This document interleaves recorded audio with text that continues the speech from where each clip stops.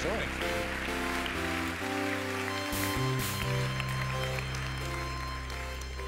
Well, hello, humans. How are you guys doing? Good? Wow, yeah. All right. So, yeah, I'm Aza. I'm one of the co-founders for the Center for Humane Technology. And sometimes I think, especially now that we're sort of in this middle of sort of a techlash, where we have a set of grievances and scandals hitting our technology, and it's easy to just say technology is bad in the first place, to step back and ask, where really are we as a species? Let's start with the real problem of humanity. But to this, I'm going to turn to E.O. Wilson, who said, we as humans have Paleolithic emotions, medieval institutions, and godlike technology. In other words, we are chimps with lasers. Or another way of saying that is chimps with increasingly autonomous, self-improving lasers. And the question is, what are we going to do about it? So, here's a dotted line. And in this case, the dotted line represents human strengths, right? And here is technology, which is growing exponentially powerful over time. And we've all been sort of fixated, if you will, techno-pop culture, with that moment when technology overwhelms the things that we humans are best at, often called the singularity. And what that misses is that there's another line, which is human weakness, our vulnerabilities, the things that we need to paleolithically protect. And technology starts to overwhelm human weakness much before it starts to overwhelm our strength. We've all been paying attention to the point over there, the singularity, and we've missed this. And in fact, are we oppressed by our electronic servants? Well, how else would you get all of humanity to bow their heads and then stroke their masters?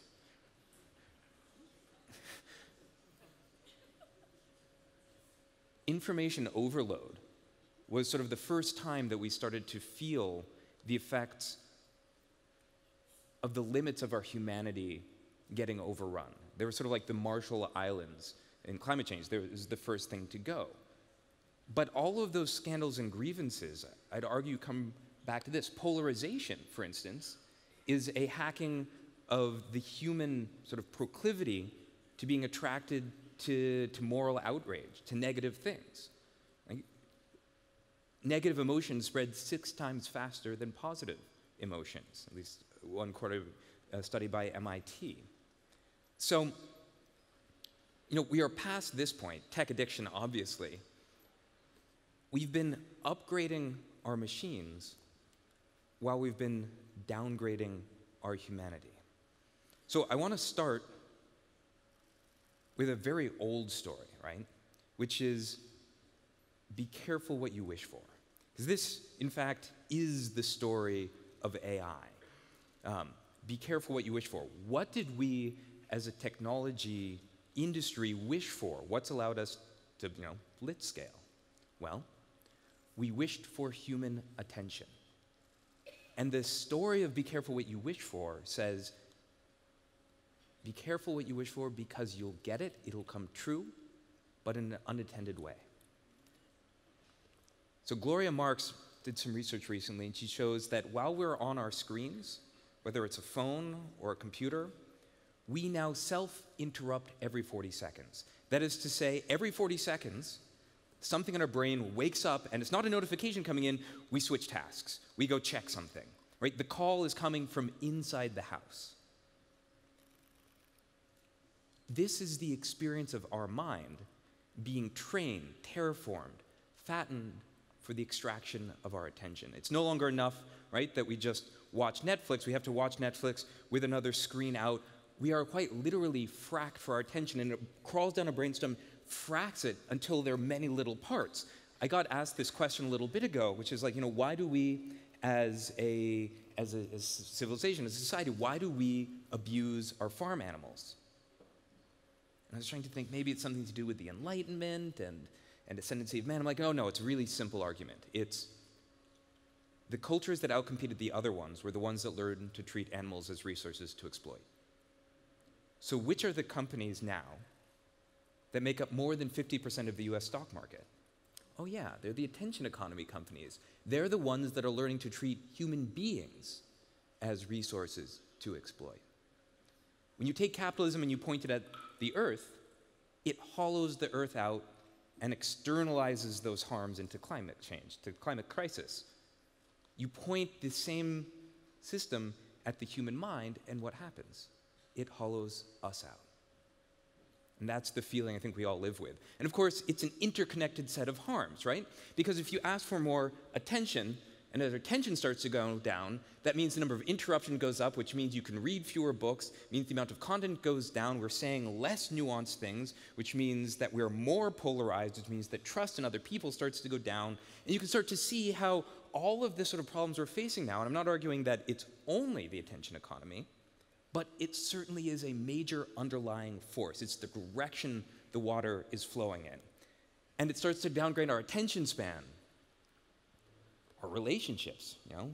More than 50% of kids in the US say they don't get enough time with their parents at the dinner table because their parents are addicted. Downgrades our civility. Downgrades us humans. I think this is the global climate change, or the global climate crisis of culture. And like climate change, it's an existential problem. Why? Because the collective capacity, collective action it's going to take us to solve our problems is going up exponentially. And at the same time, our ability to cohere, our collective capacity to decide and have conversation, especially in the US, is going down. But unlike the climate crisis, you know, it's the people in this room, you know, 1,000, 10,000 people in Silicon Valley that need to change to solve the problem. So, sort of a fast walk through. The attention economy creates a race to the bottom of our brainstem for our attention. Get our attention at any cost, which becomes the race to hack human instinct. It's no longer enough to just get your attention, right? And those are techniques like infinite scroll, which is something I helped to invent and put out in the world, or pull to refresh, right? Do you know whether you're addicted to your phone and your email because you check it after you pee in the morning or while you pee in the morning, right? Right? But it's no longer enough to just get and change our behavior. You have to crawl further into our values. You need to get you addicted to needing attention. So, what's one way you might get someone addicted to needing attention? Oh, I know.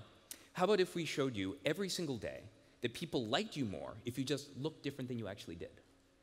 Well, that's Snapchat. 2017, over 50%, it's 55% of plastic surgeons in the US reported having seen patients that came in asking to look like their Snapchat filter, right? It's not just about behavior change. If I can get lower than behavior and into your values and identity, then you're gonna go around pre-programmed to do exactly what we want you to do.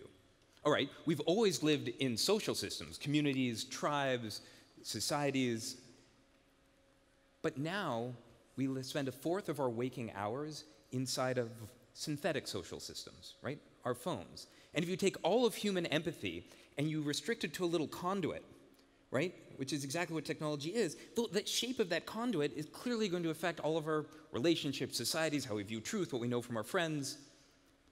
And who are those things designed by? And where is our voice in how those things get decided? So here's another question. Like, if I needed to get you addicted to needing attention, to undermine your sense of self-esteem, how would I do that? Oh, how about if I showed you proof every single day, quantitative proof, that people liked you more if you just lived a life that was a little different than it actually was?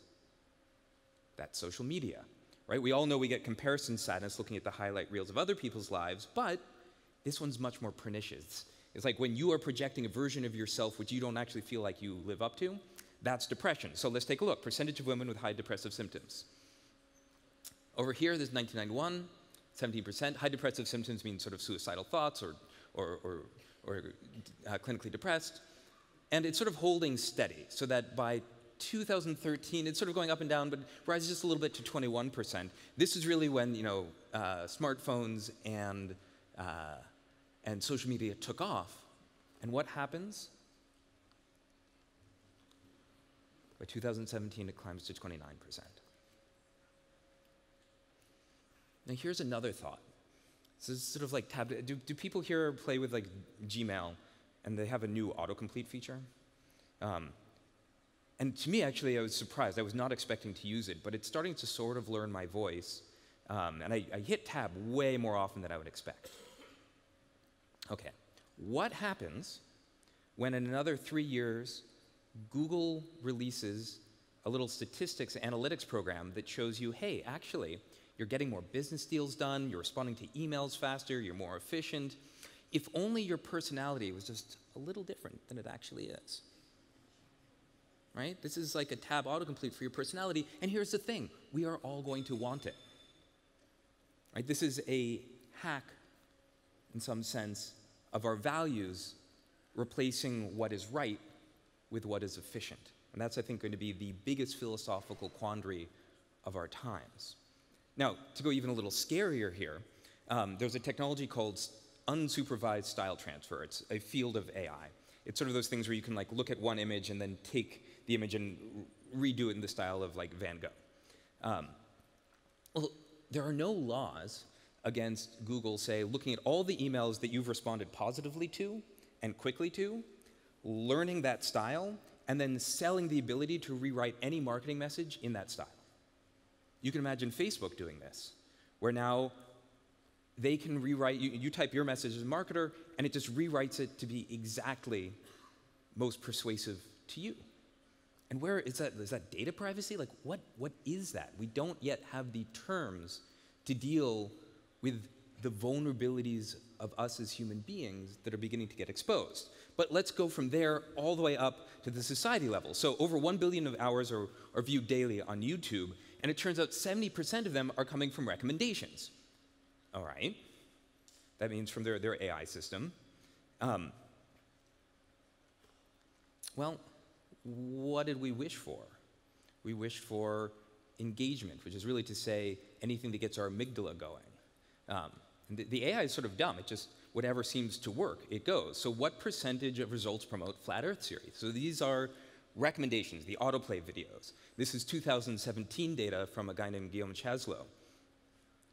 So percentage that promote, of search results or videos that promote flat Earth.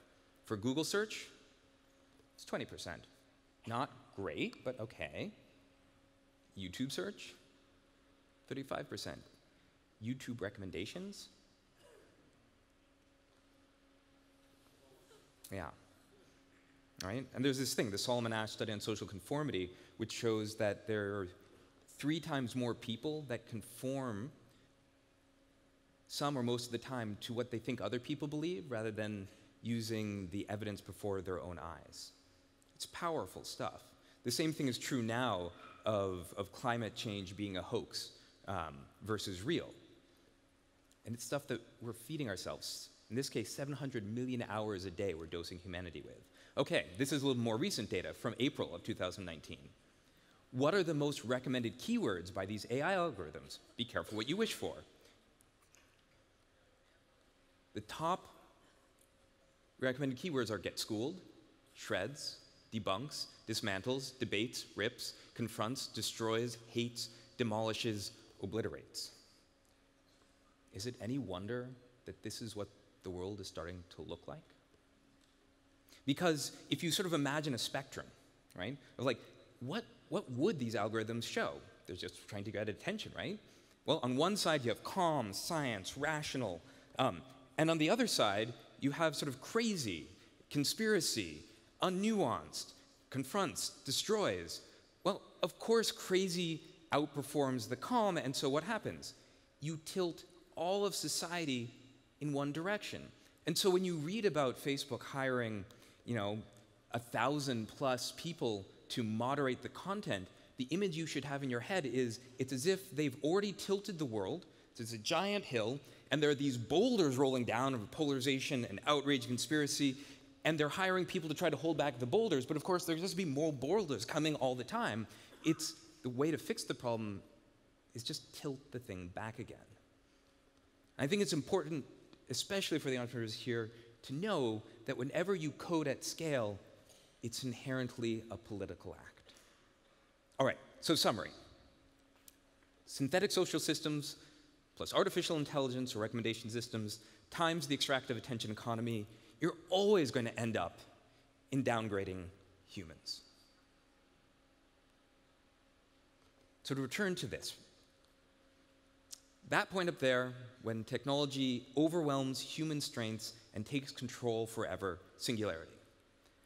But there's a point much earlier when technology overwhelms enough of our limits that we lose control forever. And that's the point we should care about, because that second singularity, that's actually the second singularity. This one will happen first. And I've already shown that we've crossed the point in the bottom left. So how close are we to this human limit singularity? Well, here's a question. How many people in here think or have had an experience where, Facebook must be listening to me on my microphone in my conversation because they'll show me an ad or a product that's just way too specific, right? So how many people, actually, I'm curious. Look around. This to me is fascinating because the forensic analysis shows that Facebook is not listening. And to me, the truth is much creepier, and that is they're able to make predictions that good. So in the back of your mind, here's how to think about it. This actually looks like matrix multiplication, but there's a little data voodoo doll of you on Google servers, on YouTube servers. And it starts out as a sort of generic model, doesn't look like you, and they're collecting all the metadata, all that stuff we don't think we really care about, like your click streams and your toenail clippings and your who you talk to and when, and how you move your mouse around the screen. And this voodoo doll becomes more and more and more like you, until, when you show up on YouTube, the reason why you think you're just going to watch one video, but then you're there for over an hour, is because you're playing chess against a super model, or a supercomputer model of you. It's an asymmetric power. And of course, I don't know how many people have seen this yet, but the deepfakes, this is now like an old video from 2018. These are all hallucinated, dreamed people. None of these people are real. It's not morphing between faces. These are all photorealistic, generated by an AI. And here's the thing to think about. In another, let's say, year, imagine getting a text. And the text is from somebody that you met at a conference. They say, it's an unknown number, but it's a picture of you and them, and the text says hey, I don't know if you remember me, we had a great conversation, and I was going through my phone, I found this photo of us, and so I sent it to you. You're like, I don't really remember you, but the person's pretty cute and definitely looks very familiar, so you start up a conversation, you go back and forth, and he has to send some selfies. It's really just an automated hack, right? Because if I want to generate a face of a person you can't help but trust, it's really easy. I just take your top 10 friends on Facebook, which are publicly available, and I generate a new face, which is sort of the average of their features. So it's not, the average of your friends, it's a new face. You have now 10 years, of however long you've been friends with your friends, being exploited. And then you just add a couple people you liked on Instagram, and now you have a never-ending set of faces you find both cute and really familiar. What happens, identity and memory, or memory is the foundation of identity, and what happens when trust in memory and identity for an entire society disappears at once?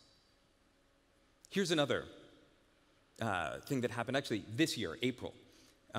Researchers at Harvard stuck these probes into a macaque monkey's visual cortex, turned the monkey to face a screen, and they had an AI generate image after image after image until they could maximally stimulate those neurons. And what emerged were these kinds of images. And up in the middle there, you can actually see the researchers, which wear blue caps and white masks. You can see the faces of other monkeys that the researchers were actually able to say, oh yeah, that's Anthony. This is the first time we as human beings have learned how to create a camera of the mind, to be able to involuntarily extract memory from matter. Just think about the ways this is going to be abused. Mary Lou Jepsen, by the way, in 2018 demonstrated on TED a new kind of technology, sort of like fMRI, except it fits in a baseball cap. It's 1 billion times higher resolution, 1,000 times cheaper, and not only can it read from neurons, it can write to them. So this, to me, if we're not careful, is a kind of checkmate humanity with the kinds of power we have. This is about fundamentally asymmetric information and knowledge about us getting applied to us. So what should we do? I know, we should make our screens go grayscale, which is sort of like saying, you know, our house is burning, let's ban plastic straws.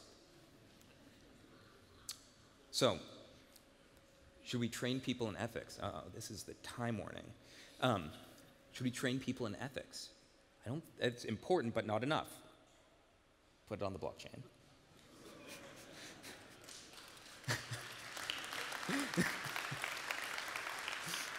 Okay, how about pay us for our data? I mean, that's great, but again, it doesn't solve the problem. Protect our data.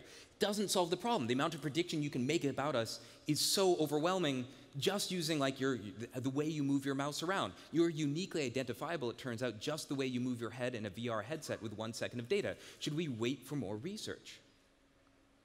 I just wanted to use this slide. No.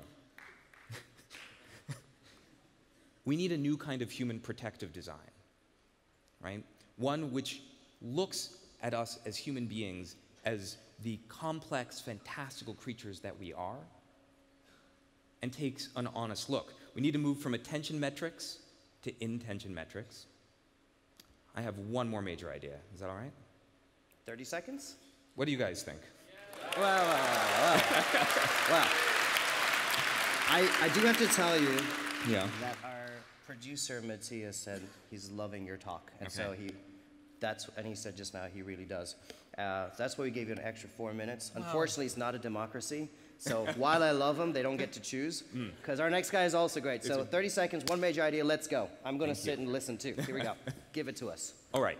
So there are 2 kinds of relationships in law. I think this is key. There's a relationship between equals. And that's like, you know, NDAs and leases. And then there's a relationship between groups where one party has an asymmetric power over the other. So this is like a doctor. Like with the doctor, you have to tell them your weaknesses, and then, I mean, with that, they help you, but they could exploit you. With a therapist, you have to tell them your weaknesses, and there's a reason why therapists are not allowed to sleep with or date their clients, because they could clearly exploit and manipulate sexually their client. Doctors are this way, therapists, priests in confessionals, stockbrokers.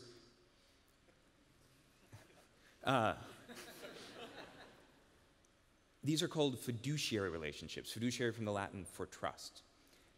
And here's the thing, Facebook and Google, technology companies, know strictly more about us now than our lawyers, our therapists, our doctors combined. And that means while they've been masquerading as a kind of equal relationships, which is why we're like clicking through those EULAs and GDPR things that you just like, you click through, and it's because they're saying that they're an equal relationship, but it's really an asymmetric relationship, and they have to act in our best interest. Otherwise, they can be sued. There's recourse. And that's the fundamental switch we need to make, because over time, technology is becoming more and more and more powerful. And this is the only thing that can future-proof it so that technology is actually acting in our best interest. Amazing. Thank you so much.